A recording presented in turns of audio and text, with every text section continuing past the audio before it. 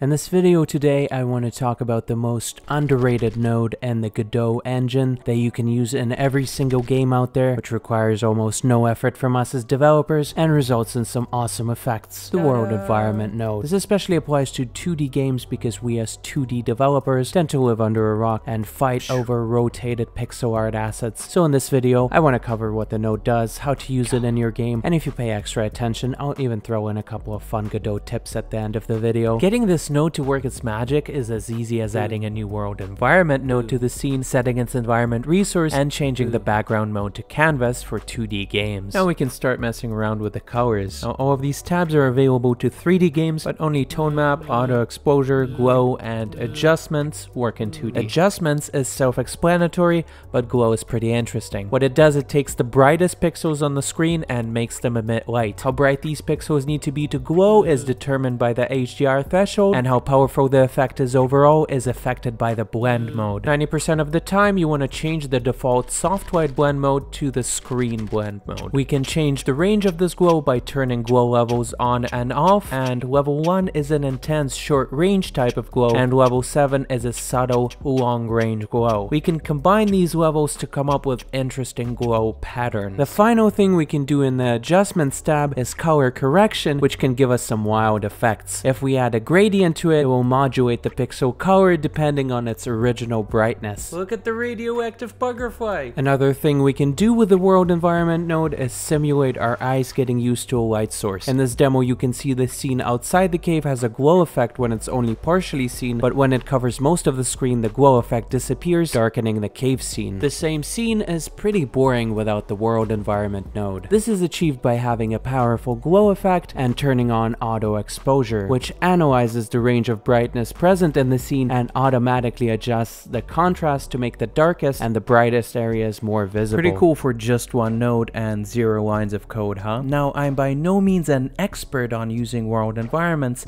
but there's even more things you can do with them in 3D games. Now, if you're looking to improve the look of your game beyond the WorldEnviornment node, shaders are a good next step. For example, I took a simple God Ray shader from this website and turned it into the disco lights in my game. And plugging these shaders into your game is often as easy as copy-pasting some code. That's it for today. Did you find Penguin Shark hiding somewhere in this video? He's pretty scared of the light.